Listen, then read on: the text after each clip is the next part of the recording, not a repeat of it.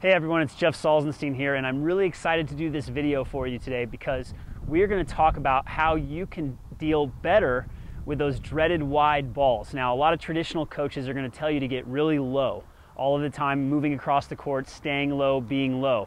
And they're partially correct.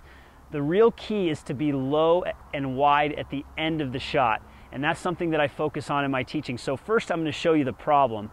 Then I'm going to get into the solution, and I'm actually going to give you a tangible physical exercise that you can do at your home, that you can do on the court, that will make a tremendous difference. And the cool thing is that you're probably not going to see this exercise anywhere else, unless of course you study martial arts or Tai Chi, and I don't know a lot of tennis players that are doing that.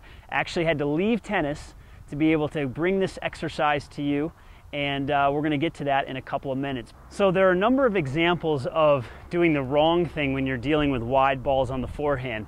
And a lot of problems that I see is people that have too narrow of a base when they finish. I also see situations where someone is moving too low to the ball in the beginning, so it actually slows them down. You can't really stride out to the wide ball.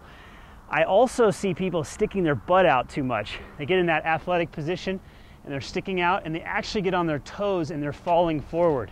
So I'm going to show you exactly how to do it correctly now, how you can change this, and how this is going to completely change your tennis. And then I'm also going to show you that physical training exercise that you can do on the court or at home. If you do this exercise every day, you're going to notice huge gains in your tennis, especially dealing with those wide balls. So the solution to dealing with those wide balls, and I happen to demonstrate the forehand, but you can do it on an open stance backhand as well. The solution is to get in a wide base at the end of the shot and to feel very grounded and solid through your feet. You'll also notice that I was making a movement called tucking the tail, and that's basically where you push your tail forward at the end of the shot like this instead of sticking your butt out. As soon as you push your tail forward, that changes your balance point and it gives you better balance at the end of the shot. Federer, Djokovic, Nadal, all these guys do this. Now, I don't think they were sitting around practicing Tai Chi growing up, but I'm sure somebody taught them the importance of great posture and balance. And that's the one thing that you can do to change your forehand and your backhand on those wide balls, and it's going to really help your tennis. Now next, I'm going to show you horse stance. That's the exercise where when you get in that wide base, you're going to do horse stance, which I basically stole from Tai Chi. I worked with some great Tai Chi instructors, really had a strong martial arts background. Actually had to leave the sport of tennis and go out of traditional thinking to learn this exercise and to practice it and develop incredible leg strength. So let's get to horse stance right now. All right, everybody, this is the moment you've been waiting for, horse stance right here. And basically I'm holding an imaginary ball, and I'm very upright with my upper body. You can see that my base is wide. My knees are pushed out a little bit. They're not collapsing in. I'm tucking the tail, and we're going to give you a side view here in a second, but basically you're going to focus on staying in this position as long as you can. Now the cool thing is that I can actually do this with a racket as well.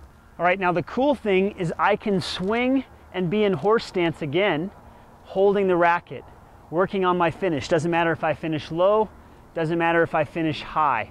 I'm going to work on that horse stance, feeling real solid with my base. And the other cool thing is I can do it on the backhand side as well.